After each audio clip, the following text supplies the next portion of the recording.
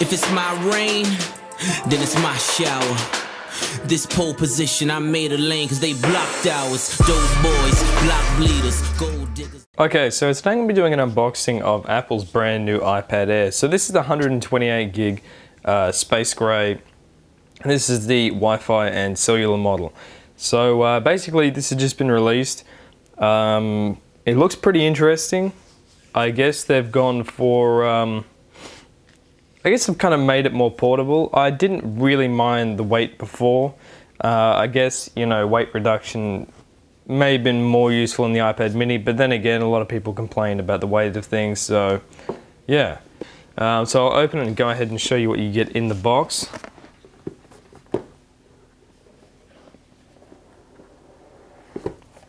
In the box here, you just get obviously the iPad itself. So as you can see here, they have changed a few things about the iPad. Obviously, just looking at it at the outset here, the designer has been changed, the volume rockers have been changed, they protrude a bit more, the camera's been upgraded, they've added a microphone on the back. Just a whole bunch of stuff that they've changed with it.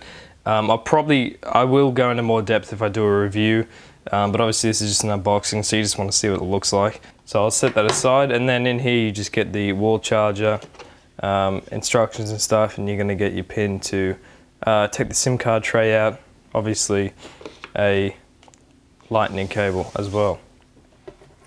So the actual iPad itself has been upgraded now. It's got the A7 chipset.